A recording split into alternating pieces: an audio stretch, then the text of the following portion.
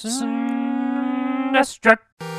When it comes to a behind-the-scenes backstory for a series of games, it does not get much more complicated and confusing than the Final Fantasy games for the original Game Boy. First, we have the Final Fantasy Legend, which came out in North America in 1990, except this had nothing to do with Final Fantasy, and was actually the very first game in Squaresoft's new series called SaGa, which would later be known as Romancing Saga on the Super Famicom. I guess they changed the name in North America to Final Fantasy because they thought it would sell or something. Then in late 1991 came two more Game Boy games, Final Fantasy Legend II, which continued the Saga series, and just to make things more needlessly complicated, there was also Final Fantasy Adventure, which was actually the first Seiken Densetsu, or Secret of Mana game. So we have three different franchises involved here, and Final Fantasy is only involved in name only. Pretty ridiculous. But I wanted to do a video in particular on Final Fantasy Legend II because my older brother had this game growing up, and I'd steal it from him when he wasn't home and played through it as much as I could without him finding out. Those of you out there with older siblings that didn't like to share can probably relate to my story.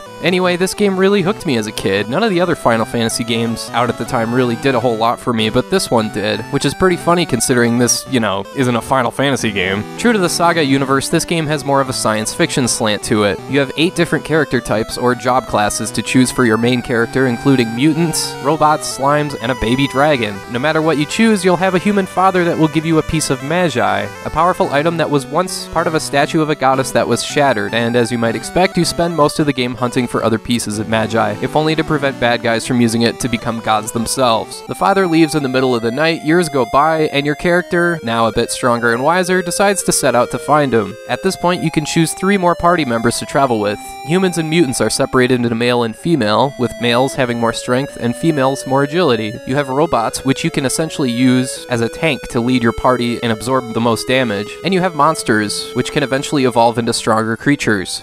The gameplay, of course, involves an overworld map where you wander around and get sucked into random turn-based battles. Nothing out of the ordinary here. The only real catch you should know about is that equipable items all have a limited number of uses before they have to be discarded. Of course, you can equip more than one weapon, but still the game at least makes you plan and think a bit about saving your most powerful stuff when necessary instead of wasting it on weaker enemies. In another nice touch, whatever attack you use will influence what skill can be leveled up, so if you attack with a sword, for example, that will level up your strength first and foremost. So yeah, the story and the battle system here aren't anything new, but Final Fantasy Legend II holds up very well today as a perfectly playable, straightforward role-playing game that could probably take about 5 or 6 hours to complete, depending on your luck with random battles. But what puts this game over the top for me is the music, composed by Kenji Ito, who is of course the main composer behind just about every Saga game, as well as Nobuo Uematsu, whose presence is really the only other link to Final Fantasy outside the name. The soundtrack here is so freaking good, and this is my pick for the best music ever composed for the Game Boy. There's just so many tracks here that get stuck in my head. Most of all the overworld theme. I just love this.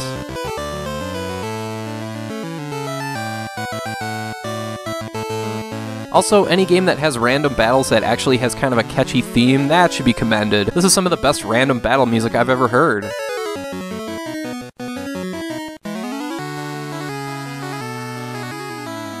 Anyway, yeah, Final Fantasy Legend II isn't a Final Fantasy game technically speaking, since it's the second game in the Saga universe, but it's still a worthwhile playthrough if you're looking for something simple and straightforward to scratch that itch. If you want more, there's also Final Fantasy Legend III, which again is actually SaGa III. That's a pretty good game in its own right, but I prefer the second game, and like I said, the music goes a long way toward why I think that. Like most original Game Boy games, the cartridge won't cost you an arm and a leg, so that's a plus. By whatever name you want to call it, or what it wants to call itself, Final Fantasy Legend II is definitely worth playing today.